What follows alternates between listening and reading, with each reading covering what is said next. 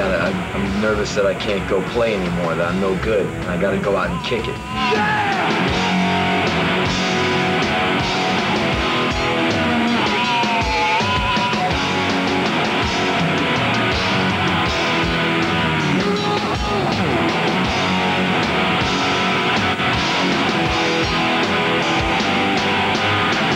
I think you've got a low self-opinion, man. I see you standing all by yourself. Gigs for me are pretty much the same anywhere I go. I've played all over the world for many years.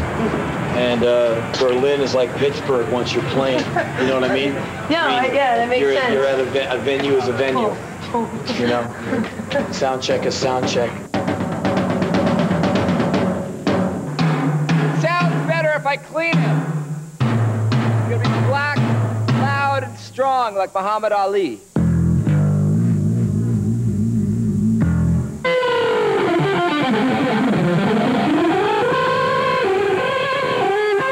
I'm still trying to maintain my connection with the kids, even though I posed for a Gap ad. That's what the San Francisco Weekly says. I didn't want it, but I got it anyway. I didn't want it and I couldn't get away. I can't deny it. I miss you, even though it hurts inside. When I dream, I kiss you. I keep a lie alive.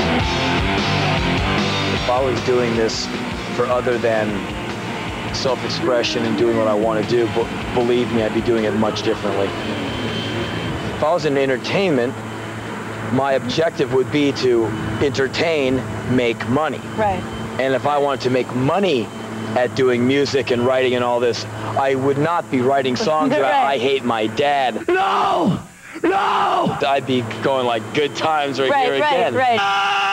I wouldn't be looking like this. I wouldn't be dressed like this. I mean, I know it makes money. I know how that works, but believe me, I know it. I wouldn't have done the video I did. I wouldn't be talking like this on MTV, right? I'd be definitely kissing your ass, you know? Now it's, oh, you're to the moon. Don't think about it! No way! Don't talk about it! It's really funny how some people say, oh, you're just doing a shtick here. If I wasn't really like this, why would I jump around up and down like some kind of idiot? And I know I must look pretty stupid up on stage. I mean, the best thing is like on Lollapalooza, you're out there rocking out, wow, I hate my dad, ah! And you look down, there's like 900 smirking teenagers waiting for 9 Inch Nails, smoking cigarettes and going like, how many of you have an attitude? Man, I don't care. It's 1992. If you don't have an attitude, stay the f*** at home. You're going to get killed. This song is called Hard.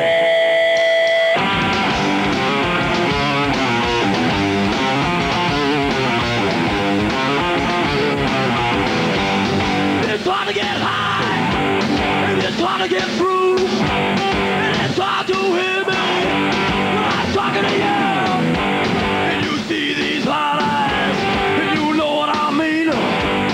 These eyes got hard, and that's what they see. All these people, they always come up to me eventually, and I've been seeing you for years. I've been this close to you, like at gigs, like for 3 different times. I've always wanted to talk to you, but I never did. And I go like, well, why not? Yeah. They go, oh, I'm afraid of you. I'm like, and they go, I thought you'd hit me or something. And I go, well, why do you think that? Well, because you look so crazy when you play. That's not, I hate you. I want to hit you. It's just like, I could never write a song like Shiny Happy People. And but like, I'm not putting down Michael at all. I mean, he's one of the coolest people I've ever met. But and some days I feel like a shiny happy person. Lyrically, I'm into a blues thing. When something hurts, you know, I write about it. I sing, you know, I write, you know, something. And that when I'm feeling bad, that's what I do, is I get it out of me.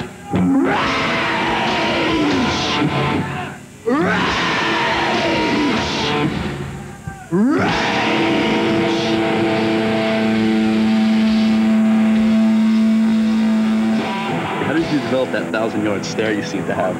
That's just a lot of concentration. So while I'm playing, hopefully I'm oblivious to what anyone's saying. I'm oblivious to pain, fatigue. I'm just doing the music. Nothing else exists but the music. I think only like 3 or 4 times in my life I've ever walked up to a girl and said, "Hi, my name is Henry. What's your name?" Oh, God, I could never do that. Whew, man. No. No. But I can go out on stage and scream. Yeah. I can get in fights. I can break stuff. I can say the most belligerent, outrageous things to anybody, anywhere. If there wasn't a language restriction with MTV, man, I could melt that camera. I'm convinced that some people just don't fit on the planet all that well. Some people just aren't all that well adjusted. They're not always cut out for life on Earth. And that's not because they're better or worse. They just don't fit too well. And I think it's safe to say I'm one of those people. You see.